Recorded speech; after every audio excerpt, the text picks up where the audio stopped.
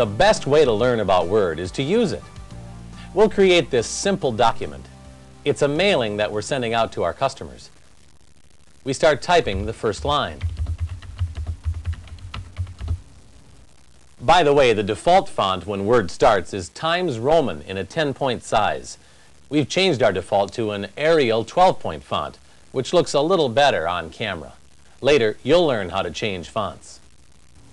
Back to our typing. If we make a mistake, we can press the backspace key to erase the mistake. Then we continue typing.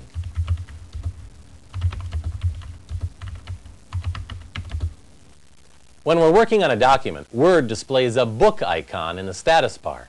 Word automatically checks for spelling and grammar errors as we type. While it's checking, a pen appears over the book.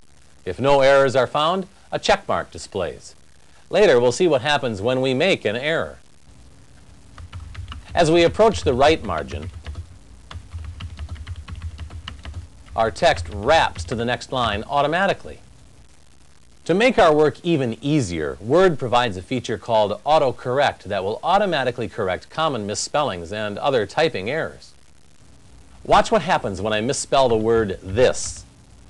When I type a space to end the word, Autocorrect fixes the error.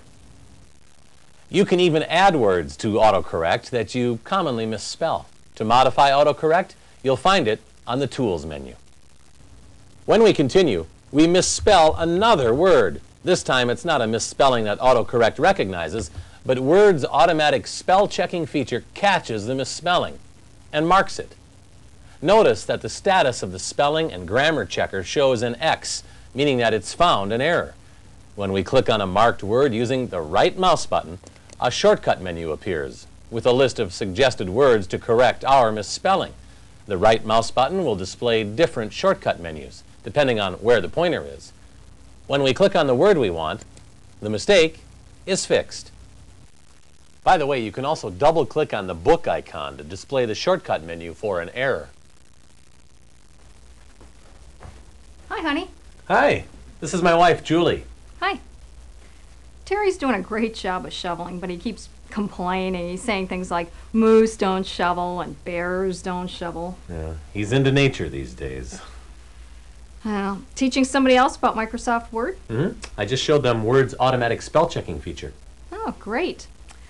He probably forgot to tell you this, but you should know that besides automatically checking spelling and grammar, Word's writing tools let you check an entire document at once for spelling and grammar, add new words to the spelling dictionary, and find the words you want with a thesaurus. Thanks, honey. Anytime. Now, where were we? Oh, yeah. There, that finishes the sentence. We go on with the paragraph.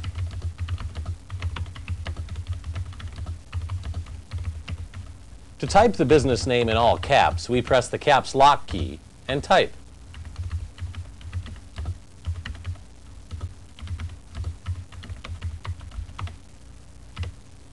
To end the paragraph, we press the Enter key. The insertion point moves to the next line. We want to leave a blank line here, so we press Enter again. Now we'll start the next paragraph.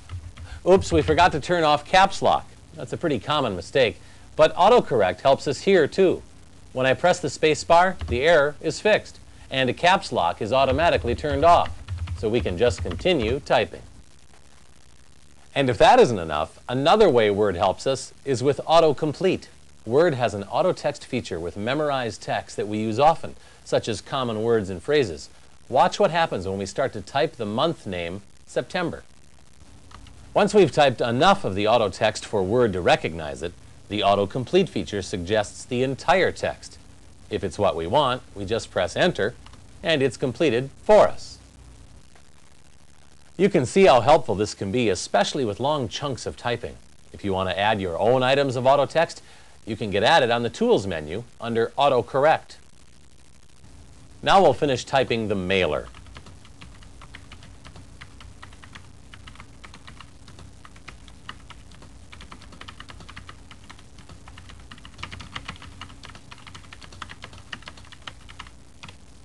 There, that should do it.